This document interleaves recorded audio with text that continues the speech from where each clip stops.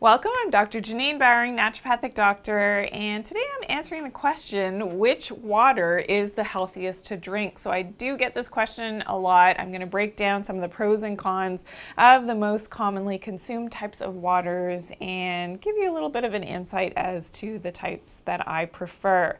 So let's start with, regular tap water. So this is really dependent on where you live in the world and if it is, potable water that you can actually drink. So some of the advantages of tap water is that it's relatively inexpensive and it's readily accessible, again, depending on where you live. Now, some of the cons of the tap water is that it can contain a lot of toxic ingredients. So things like chlorine, especially if it's treated water, as well as lead, so heavy metals, mercury, also bacteria and parasites can be commonly found in tap water, benzenes, as well as xenoestrogens. So these are the bad estrogens that mimic our own estrogens in our body that are definitely in our environment and get into the tap water as well, and they're usually not filtered out in common processing of municipal water.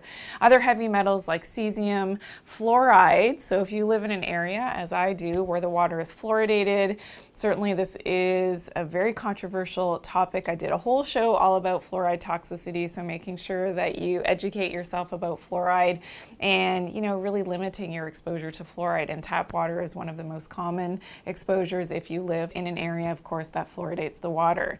Now, medication residues, unfortunately, that we as humans would urinate out come and are found in the tap water as well. So this is something else that we need to be aware of. Now, in the news, we hear a lot about microplastics. So this is another, common contaminant of tap water. And another disadvantage of tap water is that it can be positively charged. So this is something that can be evaluated in water, and being a little bit more on the negative side is always better for our health in terms of our drinking water. Okay, now let's talk about spring water. So depending on where that spring is, and mineral water as well, spring water is one of the best types of water to drink.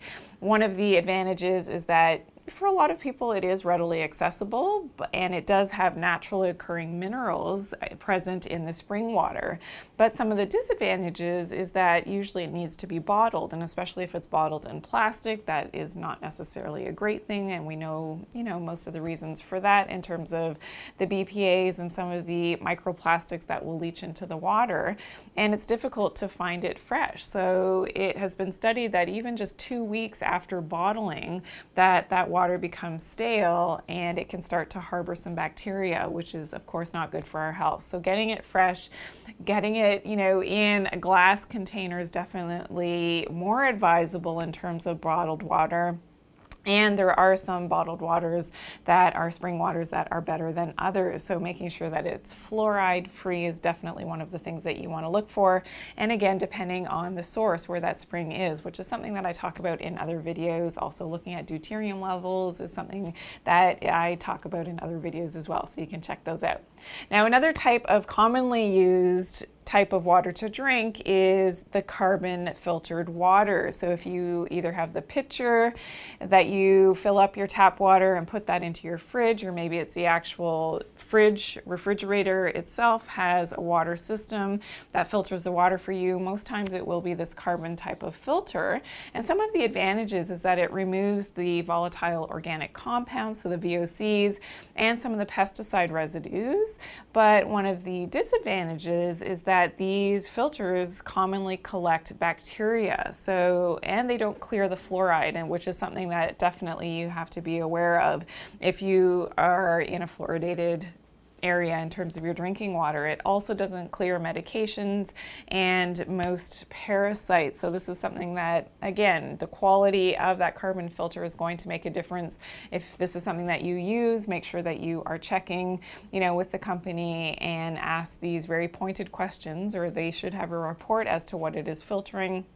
They usually don't tell you what it's not filtering, and these are the things that you have to look for. So fluoride is a big one, medications, and those parasites. Now, in some countries, the ones that you put into the refrigerator, they were banned years back because of this bacterial load. So you could be using it successfully for a couple of weeks, then on one more fill, it would pass all of those bacteria into the drinking water when it got to its capacity for filtering out that bacteria. So this, makes it a little bit risky. It's something that I have not used for years, and I usually educate people about those filters not to use them because of that potential of flushing those bacteria into your water.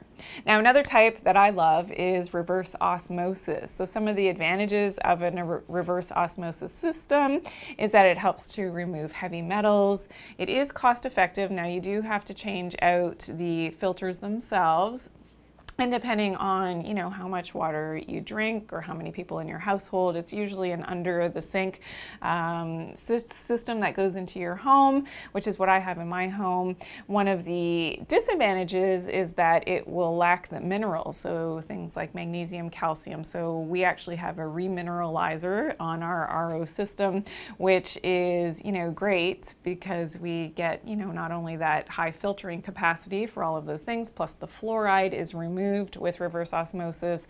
So that's a great advantage. However, that lack of minerals, we, in our home make up for that by adding a remineralizer. Now, one of the things that is similar to the next one that I'll talk about, the distilled water, is that it's uncharged. So when we talk about the charge of water, it's typically uncharged if you just leave it as such, but there are ways to structure and charge your water, which is something that I share in another video. Make sure you check that out.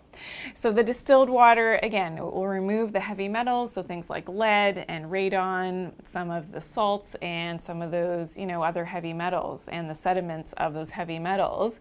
But one of the disadvantages of distilled water is, and people call it dead water because it's uncharged and it's lacking in minerals, so it can actually rob your body of your own essential minerals because it's lacking in those minerals. So that's something to definitely consider. It's not something that I usually recommend in terms of ingesting distilled water. And there is finally deuterium-depleted water. And this, in more recent research has really found to have a lot of benefits for your health and longevity, which is great. There are a lot of studies that are looking at cancer and the relationship with cancer and drinking high deuterium water and what the deuterium depleted water can do for your health in terms of some of these conditions, which is fantastic, and for longevity as well, which I'm very excited about. One of the big disadvantages if you are to purchase, a highly depleted deuterium depleted water is that it is very expensive. So I share in another video a way that you can remove some of the deuterium from your water. It's pretty simple. It's something that I do, and then I structure my water as well. So make sure you check out in my tips how to do that in terms of drinking a healthier water. So today we talked all about water and which water is the healthiest to drink. I hope that you learned something new. If you do have questions or comments, please do put them in the comment section below. I'd love to hear from you, and be sure to share this video as well, and also give me a big thumbs up. I truly appreciate all your great feedback that you share with me. And if you're new to my channel, welcome in. I hope that you'll subscribe, click that bell to turn on your notifications so you're always notified of my newest and latest uploads, which happens every single day of the week. And remember to always take good care of your health and do it naturally. Thanks for watching today.